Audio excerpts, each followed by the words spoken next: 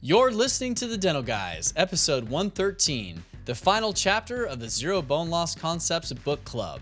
In this episode, we discuss everything from the implant platform upward, the tie base or abutment, the crown material, which material should we use to maximize the amount of bone we're left with when we're all said and done. We finish it up this week on The Dental Guys. Looking for a lab that understands the bridge between art and science? Check out the Dental Crafters Network. Dental Crafters, one relationship, infinite possibilities. Contact them at 1-800-472-8302 or at dentalcrafters.net. Do you want to learn to predictably place and restore dental implants using the most modern science and technology? We are talking 60 hours of CE and a comprehensive curriculum and live surgical implant placement on pre-selected patients. Head over to restorative-driven-implants.com to learn more today. And welcome to this week's episode of The Dental Guys. I'm Wes, the Dental Guy. And I'm John, the Dental Guy. There's a little pause there, John. I mean, like tonight, I think there's definitely something in the air. Yeah, it's a little. It's been a little crazy. It is springtime, though, right? There is a little something in the air. I got a dry cough, slightly elevated temperature. Do you need quarantined? No, I've just been drinking Corona, not having the coronavirus. Don't worry. Okay. Oh, man. Well, listen, man. Well, here we are on the eve of the apocalypse. Here we are, the week before the Academy of Osteo Integration canceled meeting. I don't even want to talk about this. I don't want to talk about it. We'll hold your reservation until next year, John.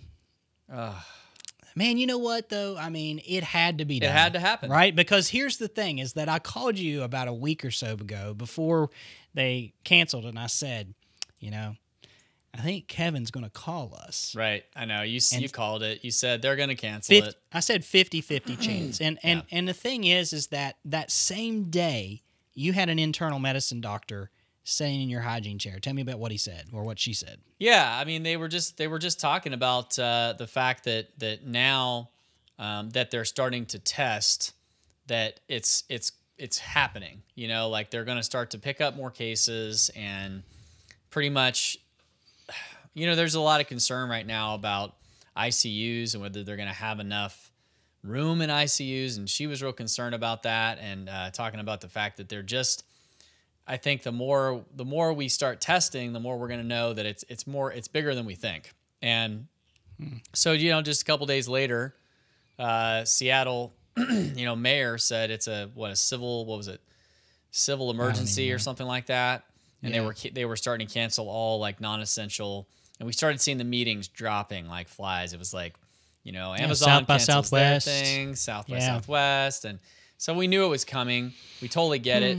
We're bummed, but, you know, we understand. Well, we'll be back better, stronger than ever, hopefully. I think they made the right call because, you know, if we would have went, there's a good chance that when we got off the plane that we would have to quarantine ourselves for 2 weeks. And to take 2 weeks off work and sit in my house and sit here and podcast with John, we make a lot of content. Yeah, that's true. but it's not how you want to do it. That's not how we want to do it. And honestly, I think it was the right call. And so I appreciate everyone understanding. And let me tell you what, the AO did it right? They refunded everyone's registration. I remember you asking me, are they going to do that? And immediately we got the email that they were refunding the registration. Yeah, they're making it right for everybody. And I know everybody's feeling the same way. They're going to bring back stronger than ever. I feel bad. But I feel bad about next it. Next year's Orlando.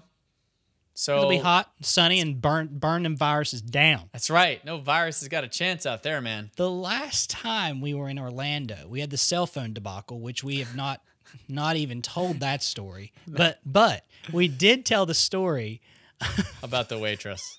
About the waitress. And you have to go back and listen to that AO recap. If you listen to the AO recap from Orlando, it's 2016 or something? Yeah, it was a couple of years ago. And the story, it was the most epic of all dinners. Yeah, the waitress caught her hair on fire, John. The waitress and caught ashes on fire. Ashes went all over our food, and it smelled like burnt hair. You can't imagine, people. You just can't imagine. So now here we are on the eve of the apocalypse here, staring into the void, hoping that, you know, we can just make it through the next few weeks with enough masks in our office.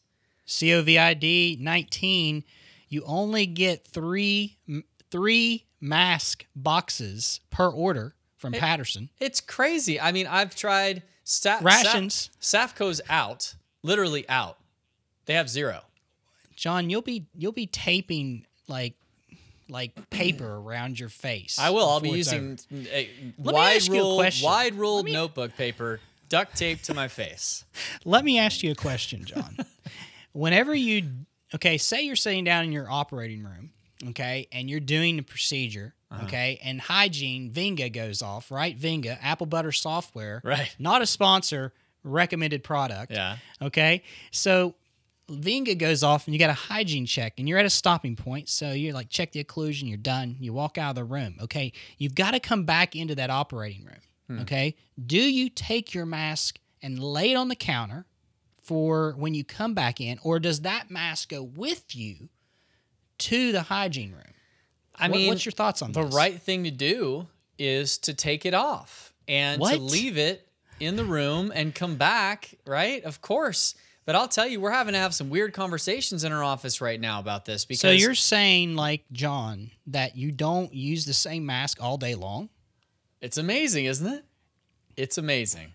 But right now, like, I mean, we're not doing it, but we're worried a little bit. We're like, how is this going to what's going to happen if we just don't have enough? You know, I'm going to go to Walmart and buy some masks. Well, yeah, but I don't think they don't have them at Walmart. I know they don't. Yeah, but we've been ordering. Crazy. We've been stocking. John, the reason why Safco's out is because Wes Mullins has them in his office. You took them all? And they're on eBay now. And you're selling them on eBay for $50 a mask. And people are probably buying them. So I guess the bottom line is, if you have a mask or some hand sanitizer and you want to make a donation to the dental guys, send it on over. We're actually having some dental guys masks made up with our logo on them, and we're selling them on eBay right only now. $100 per mask. Limited time only. Okay, so let's talk about something serious right here. Okay? Let's talk about hand washing. We don't talk about OSHA much on this show, and we're going to get into episode 112. The last episode of Zero Bone Loss Concepts is coming your way just in a little bit, but let's talk about hand washing. You come in early in the morning to work. The first thing you should be doing, people, according to the CDC, no matter whether there's a coronavirus threat or what, is you should be washing your hands for 1 minute in soap and water, right? For 1 minute vigorously, okay? Now, for the rest of the day, as long as you don't leave the office, okay, unless your hands are soiled, okay, you can use a high-level alcohol-based disinfectant. Now, the minute that you sense that there's some soiled hands going on, then you need to wash for 20 seconds in hot soapy water. Right. Now, how many people right now, it's interesting to me, don't wash their hands, period, all day long? I think it's common. I think it's pretty common. Now, I'll tell you why. It's because the disinfectant has been proven in an... You're talking about hand sanitizer, right? Yes. Now, it can't be like Purell. I know, but right? I mean, I just want to specify for the listeners when you say that, because people might not know what you mean. Like, are you spraying, like... Are you in there spraying, Cavicide on your hands? I mean, No, 3M makes one. I don't use it anymore called Avigard. Yeah. Right? But yeah, it's a dispensable ethyl alcohol-based sanitizer. Right. 99.999 whatever. It's like forever long. Pure grain alcohol. Pure grain alcohol. But honestly, that's the proper protocol. I hope you're doing that, and that helps to spread. People aren't even asking if we're doing our job. Now, we had a debacle here in our town where a dentist wasn't doing a good job with sterilization, and therefore people are asking. Right. People want to know what you're doing now. We have, and you all have, one of those sterilization centers. It's designed to be out in public. Essentially, when you're walking by it, you see, oh, yeah, look at that. It looks pretty nice. People are actually doing what they're supposed to be doing.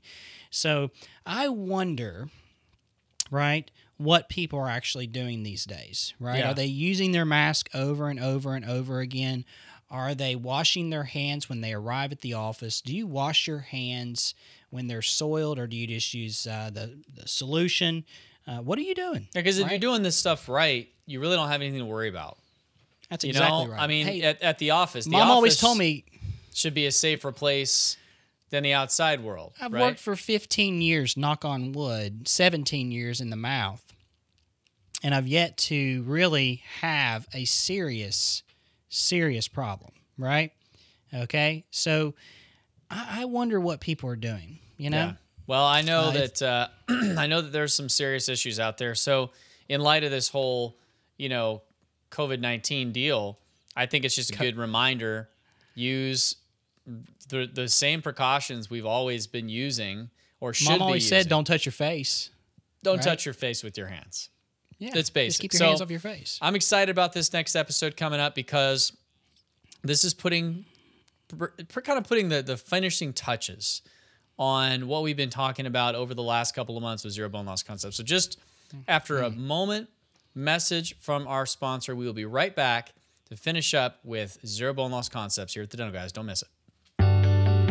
This is Justin Goodbread, and here is today's tip. Hey guys, it's Justin Goodbread here with Financially Simple. In the last episode, we learned what marketing is. Now we're going to discuss the marketing plan.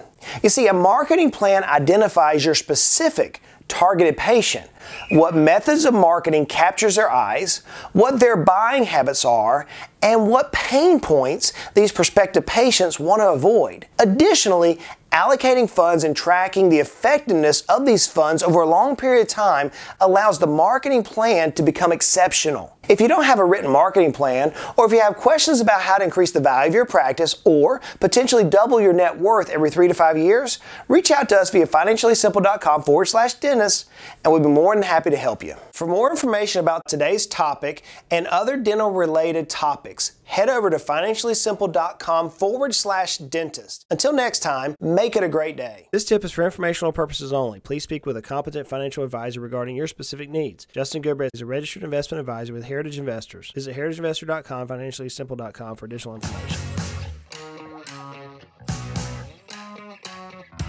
All right, and welcome back. And John, I'm excited about this continued commentary on zero bone loss concepts. And again, the whole concept of this book is to promote or teach what is causing bone loss, right? And what can prevent bone loss. Right. Now, I think it's interesting. We're in this prosthetic section, John, and there's some things here that I think that you're going to either be like, right.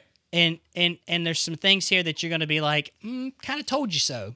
Right. Kind of told you so stuff. And so I think if you're... And we're going to condense a couple of chapters here because, a lot of the surgical and placement concepts we talked about at the beginning, those were some of the biggest game changers.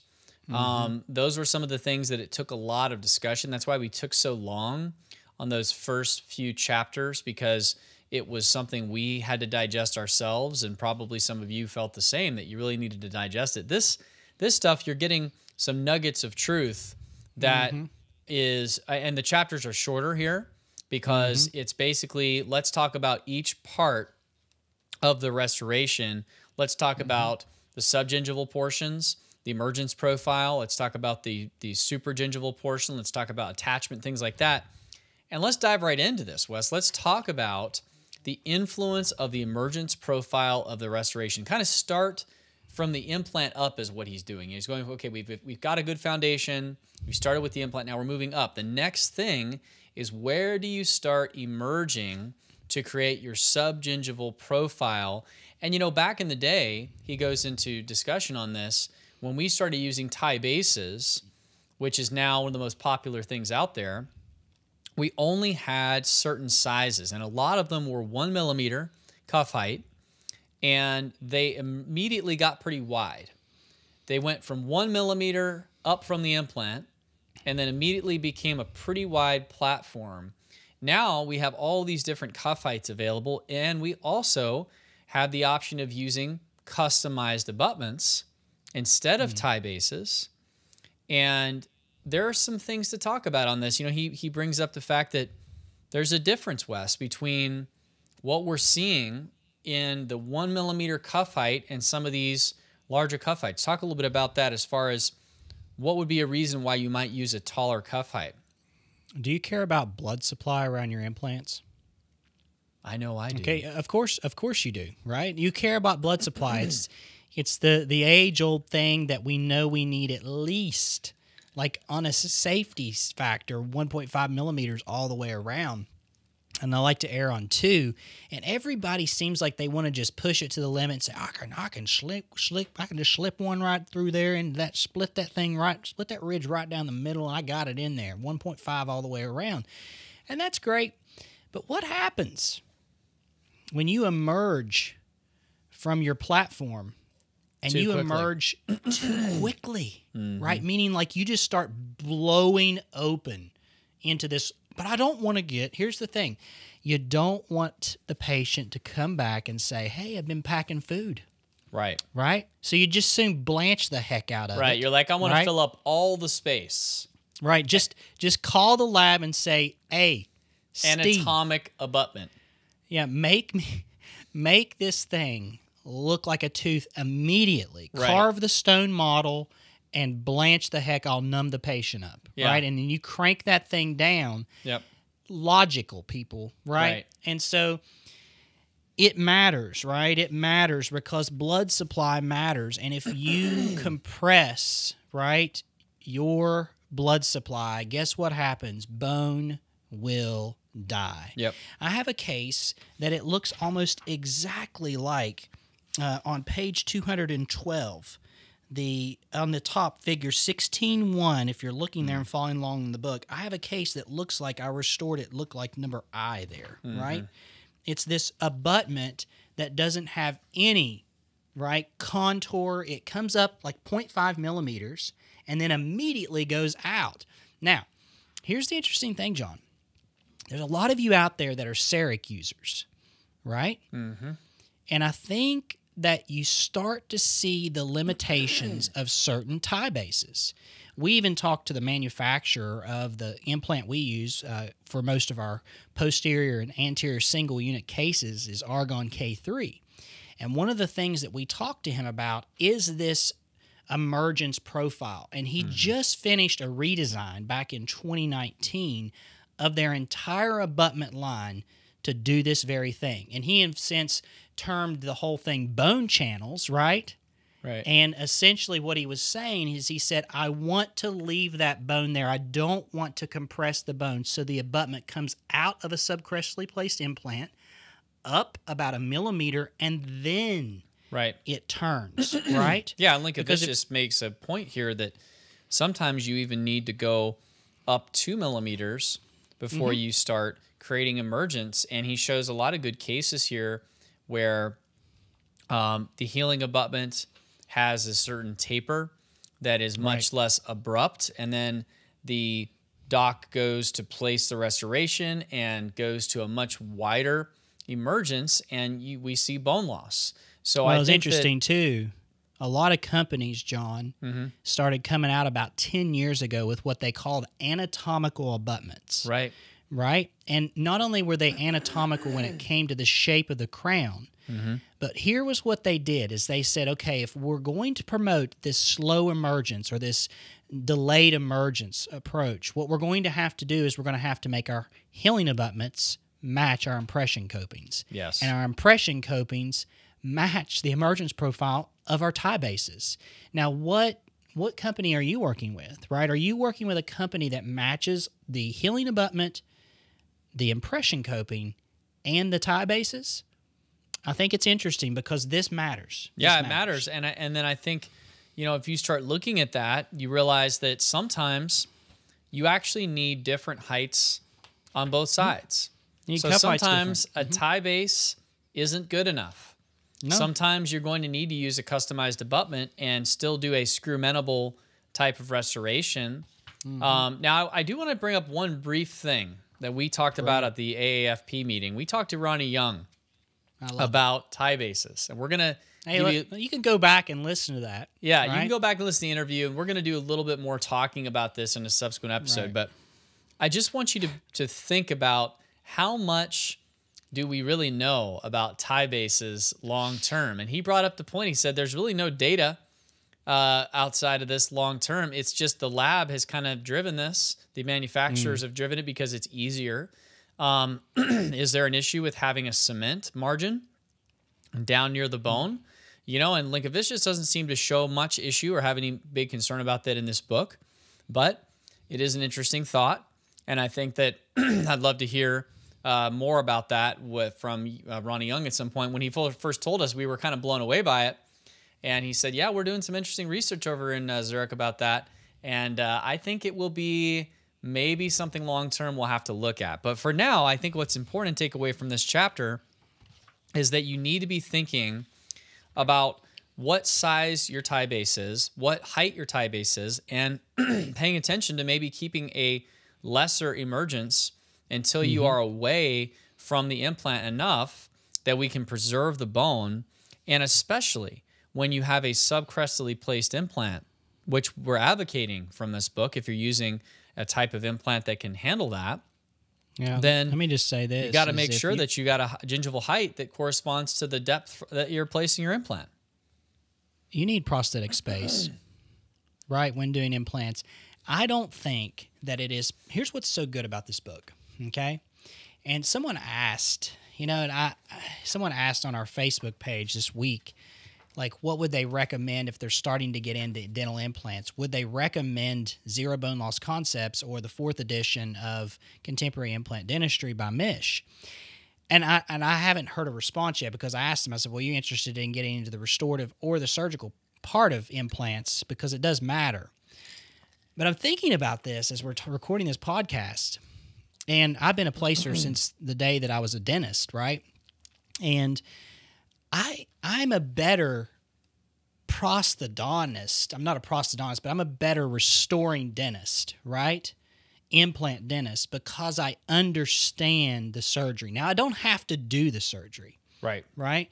But if I was in surgery and I saw the result of surgery, and then I understood the position of the implant and how that affected my prosthetic running room or my vertical dimension, it can really have an impact on this emergence profile in a big way. Absolutely. And I think when you look at the end of this chapter, page 220, you see exactly what I'm talking about.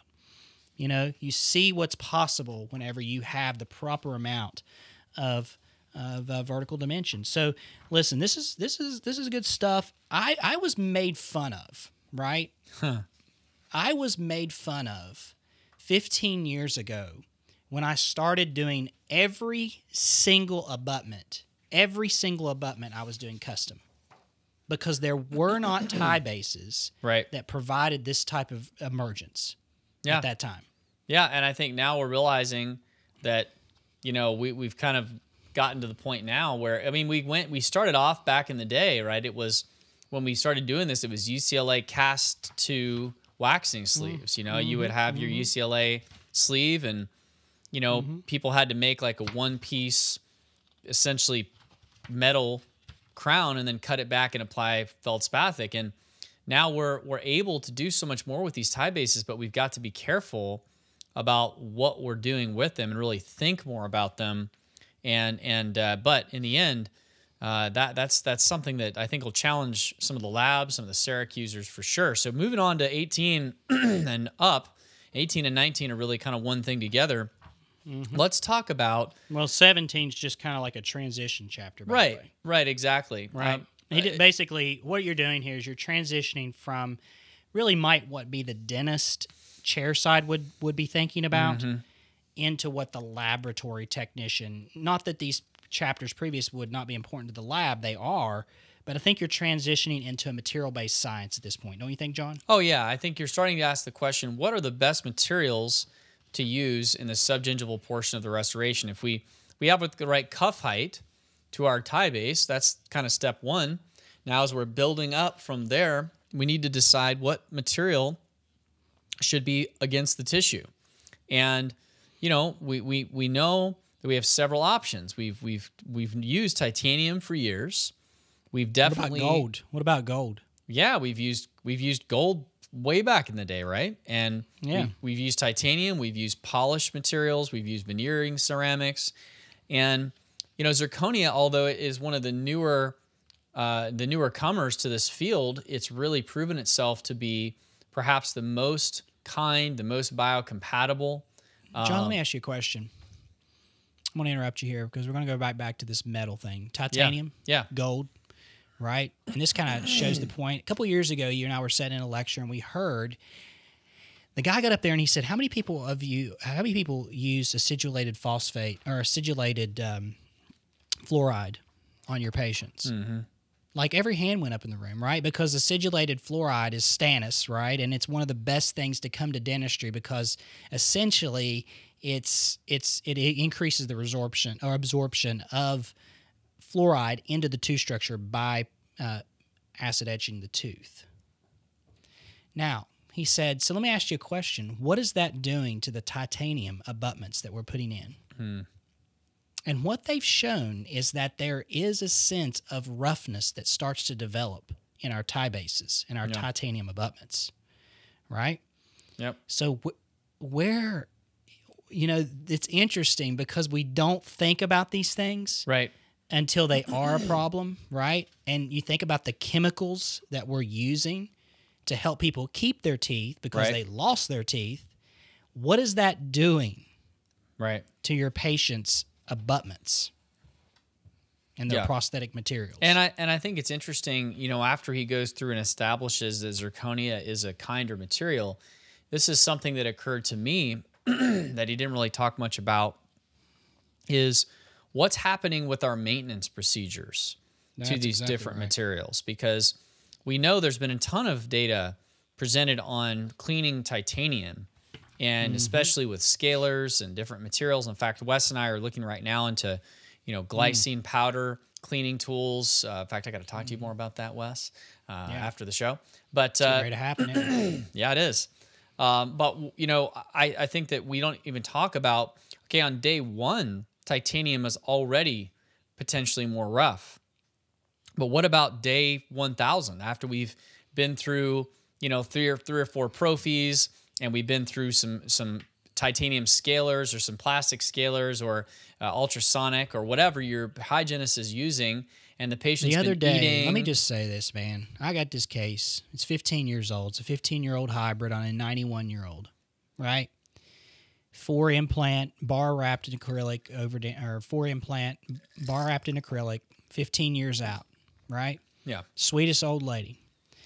I'm sitting here and going around taking my mirror, and I can see, because this prosthetic, I can see underneath it, and we can clean it effectively without removing it.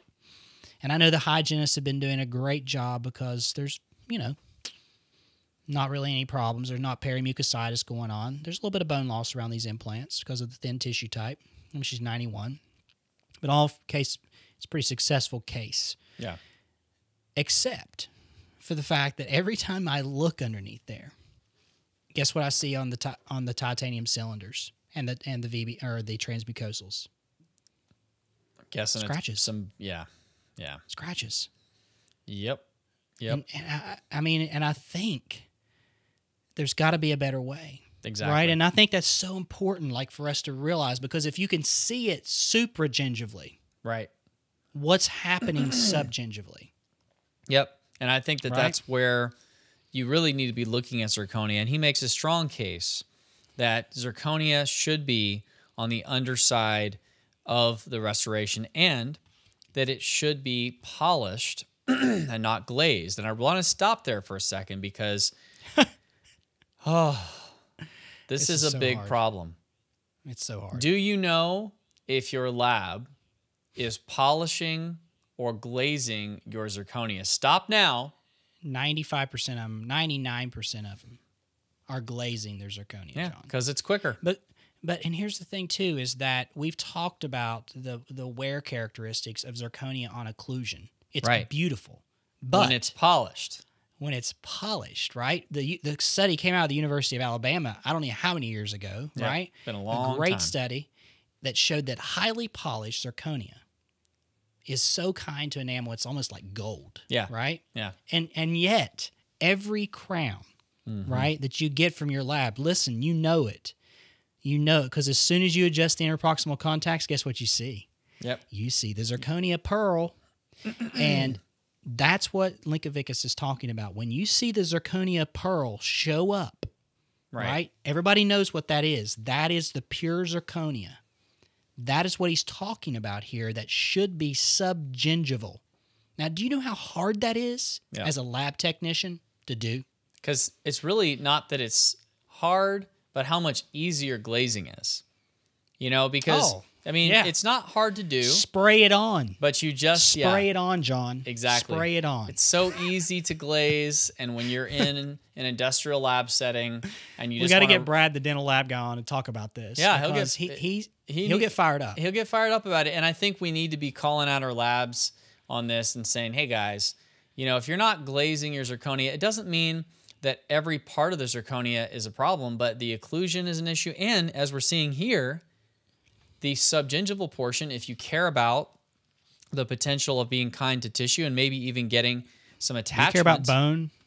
Right. And I mean, this is something that matters. And he also talks about his procedure, and I've talked about this before. We have at RDI, and we've talked about it a couple of other places that, you know, when I heard several years ago when I went to a class with Stephen Chu, and he was talking about making provisionals, and he said, you know, you've heard it said one abutment, one time. You know, that was that concept that was advocated years ago. And they don't necessarily agree with that. But what he said is, you know, what we do see from work by Canulo and some others is that one clean abutment the first time may matter. One clean abutment the first time. So when he's making his provisionals, for instance, he's spending a lot of time cleaning it. And Linkovich has showed that using steam followed by an ultrasonic bath with special water and detergent is recommended for best cleaning of the abutment. So again, more from the lab side, although you can do this in your office as well. It's important to know how to get these things clean, because that can make a difference in how much bacterial adhesion you'll get and just the flora in that area. So, you know, just take a look at that and look at his protocols, and maybe talk to your lab about two things: glazing versus polishing, and how they're cleaning the restoration to make sure you're not getting something back that's got a bunch of, you know, pumice paste on it and a bunch of junk in there you don't want on your in your implant. I think it's important to say this, John, is there's not really any scientific evidence yet that says that one material subgingival over another is yet to be better, right? About bone, Right, bone, right? But there is soft tissue. But there is emerging evidence, right, that soft tissue, right? We've known this about zirconia, that polished zirconia below the tissue is one of the best things that's ever been invented. It's where it's at. It is where it's at. And so now another way to not screw up your subgingival portion at the lab, because it's time to throw the lab under the bus, is do not make a very nice polished zirconia restoration and then veneer feldspathic ceramic to it. You're doing it wrong. So if you don't have good adaptation to the tissue where you want it, don't veneer feldspathic ceramic, because now, as he calls it, zirconia without zirconia. So the idea of, hey, you got all this work to get this nice, and you can say, hey, look at my beautiful zirconia, but the subgingival portion is feldspathic, you really don't have, you lose all the advantages, and you go with the least biocompatible material. What you're saying, John, is that we shouldn't be baking porcelain to titanium? Well, I'm saying that you should ideally not be having that be subgingival. Right, but there's some people that are baking porcelain to these titanium. Yeah, they are. Yeah, they are. That's not good. I mean, it's not good. I think what we should be saying is the last step that your porcelain, the last step that your zirconia restoration should be going through is not the oven, whether it be for glaze or whether it be for feldspathic. The last step should be the polisher and should be the ultrasonic bath to clean everything up. So I think if you follow these couple of rules at the lab, it makes a huge difference. So if you're going to do all the coloring, the glazing, everything, it all's got to be above supragingival, but you really don't want glaze on your occlusion either. Right. But I mean, on the facials, buccals. Right. Facials, that's not fine. The lingual. Right. Not the palatal. Yeah. It's interesting. Dentistry is not easy, people. And if you want to next level your care, go to the lab and see what they're doing, right? And and actually learn what they're doing. And this right here is, if you're interested in prosthetics and really want to dive into this right here is a game changer. It really will help make your prosthetic shine.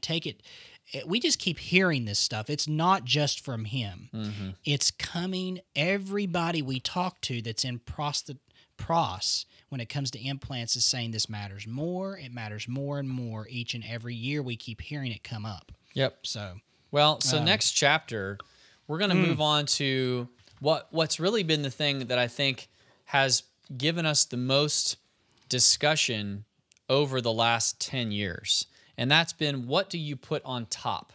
What do you put on top? What is the material that should be used on your implant restorations to be in occlusion?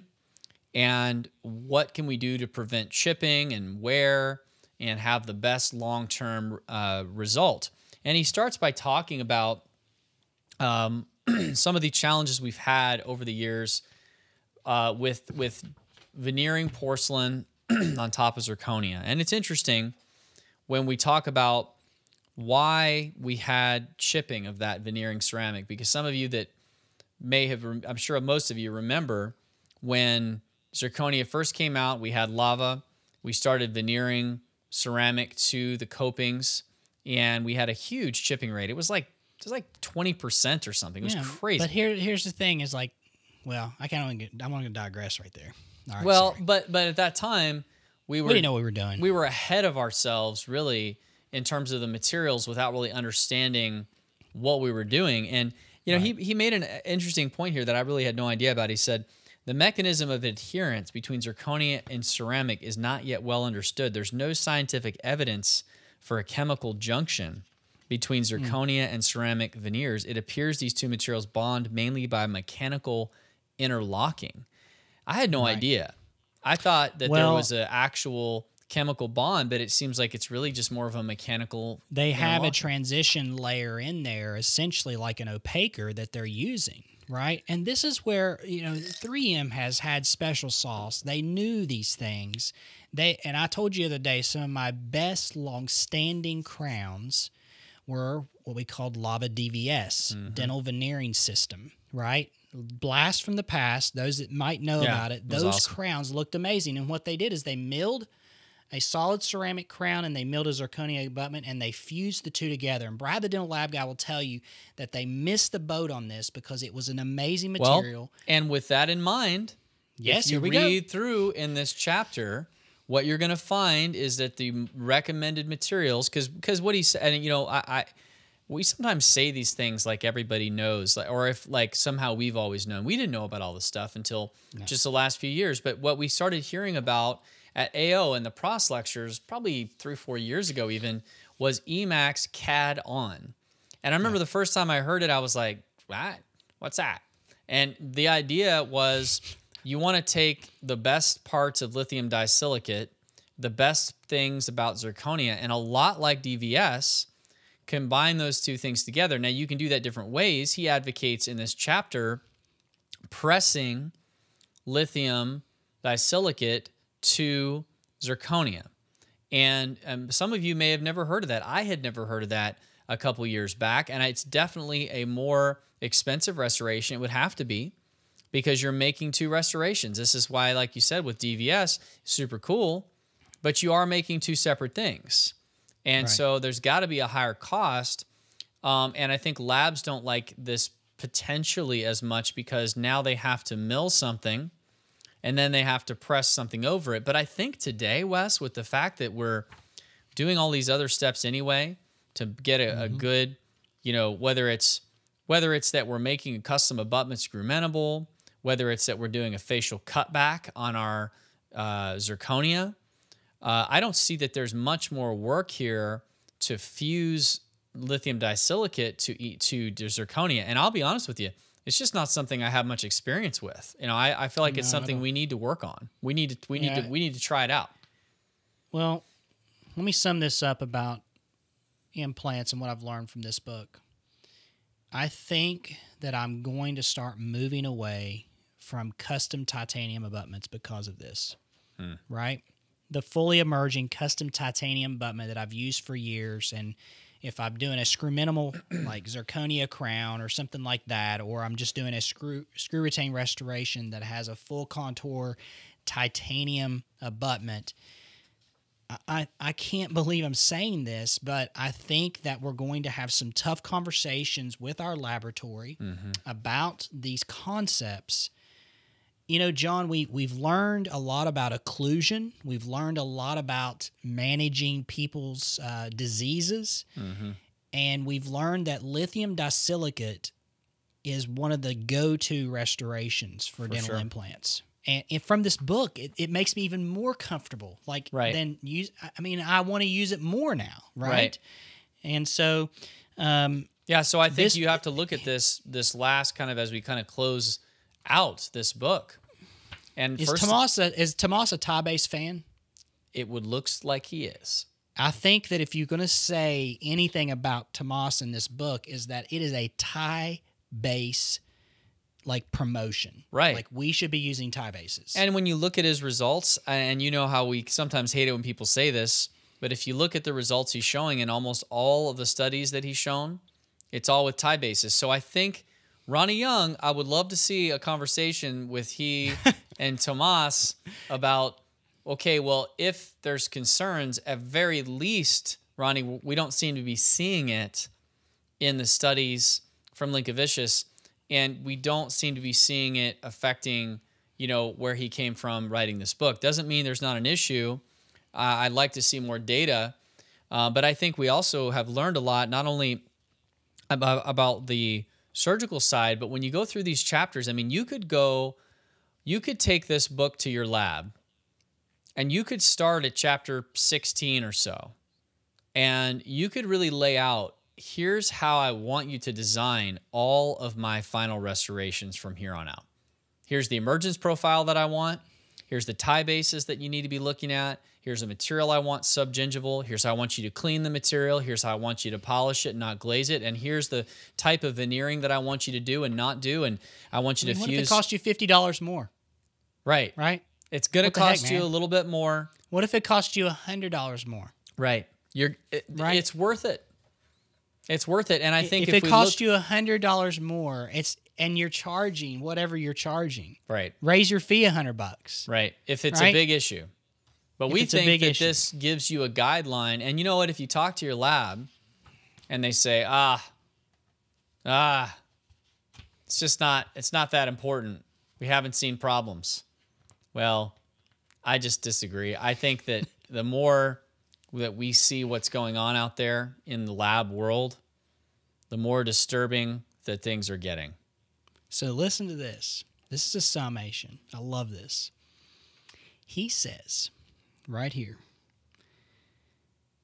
whenever possible, it is ideal for all treatment to be performed by the same specialist who possesses knowledge of implant design, biology, and prosthetics, and can therefore achieve zero bone loss around every implant. Good luck. The interesting thing here is we've seen a move in the United States for general dentists to become certified per se, or educated with the knowledge to place dental implants, at least from the single unit standpoint and the easy ones, right? And if we're going to do that at a very high level, and I urge you as you're a general dentist placer, I urge you to consider the concepts that are taught in this book. They are, I believe they're founded. My thought, my last little saying about this is that I do believe that right now that this book, Zero Bone Loss Concepts, is pretty much kind of like the new gold standard for how we should be at least moving. Yeah, in the how we should be thinking. industry. And it's how we should be thinking. Yeah. And I think to his point, you know, I restored implants for a long time, and I really kind of resisted the idea of placing them myself because, it wasn't a matter of busyness. I was plenty busy But, I was pursuing a lot of this education to get good at the restorative, and that meant learning the surgical and understanding what was limiting me from a restorative standpoint. And, I used to think, well, if I could just get my surgical colleagues on board with these concepts, that I wouldn't even need to place the implants. And what ends up happening over time, people get into placing implants for different reasons, but I think a lot of people really do get into placing implants because they want to improve outcomes. And that's the right reason to get into it. And even if you didn't get into it for that reason, I think you want to improve your outcomes because maybe you're having unpredictable outcomes. But I think what I started seeing is, a lot of surgeons, not always, depends on where you are, they're just so busy, Wes. And you know what? They got a lot going on in their practice. They have a lot of things happening. They have a lot of different things going on through the day, and they're very busy. And in order to pull off the type of dentistry that we're talking about in this book, you really have to slow down. You have to really think. You have to really plan. You have to place perfectly into the position you need. Often it requires guides. And you have to have immediate provisionalization of some kind with custom tissue formers to do if you're doing dual zone. You have to understand soft tissue grafting really well. You have to understand what type of implant you need, and it's not just driven by your local marketplace of who's asking you to place this implant because there's more rep support. You have to think about what's really the best. And I know there's market forces at work, and we can't, and this is why I think he sees the good about one person being able to control it. Because if you choose as the one person, whether you are a surgeon, prosthetist, whatever, you say, you know what, I'm gonna take this whole thing in my practice and I'm gonna control every variable that I can. You can be a lot more nimble. You don't have to have 20 implant systems in your practice. You can have 1 or 2 or whatever, and you can control the variables. Now your overhead's gonna be higher. From a business standpoint, this is easier to do in a university, right? But I think if you commit yourself to following these concepts, and that's why I kind of started doing this, I started going, man, I can in some ways get better results because it's all on me. And so I better learn. So I think, if you listen to what he's saying here, I don't think he's saying all restorative dentists need to place, but I think he's saying whoever does this needs to understand all sides. All sides. You can't. If you're the surgeon, you need to understand the biology, sure, but you need to understand the pros. You need to understand the lab. You need to understand what's going on after you finish. And if you're a restorative dentist, you need to be driving your surgeon. And this is where we'll maybe just put a little bit, because I kind of dinged the surgeons earlier, but I'm going to just ding the restorative docs too and say the reason why your surgeon isn't placing the way you want might just be because you're not asking enough of your surgeon. And I think as restorative dentists, as general dentists, one of our jobs is to ask more of our specialists. If our specialists only have to go to a certain level, a certain bar, and we're not asking more, and what does asking more mean? It means getting educated, and then in a humble way, going to them and saying, hey, I've learned some stuff. What do you think about this? How can we move more toward this? And I think if they don't like that, then you go find another specialist. Yeah, just go find another specialist. Because I think anybody that's got the humility to just sit down and listen and try to do better, and market forces are going to push them. There's certain things they might not be able to do. But at least you can try. And if you can get a group together, a study club together of 5 or 6 general dentists in your area who are willing to commit to this, and you can all, with your buying power, go to that specialist and go, hey, look, we want to change what we're doing. We'll basically support you. We'll change our game if you can change yours. Now it becomes different. So let me tell you how to start a study club, right? And let me tell you how to next level what you all have learned from this commentary on zero bone loss concepts. To think that we would cover a book on the show, never would have. I would have never said that.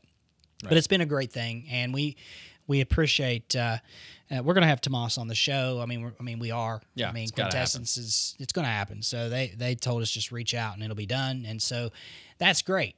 Okay, we're going to talk to one of the greatest minds in the dental field today when it comes to this. But what do you do from here?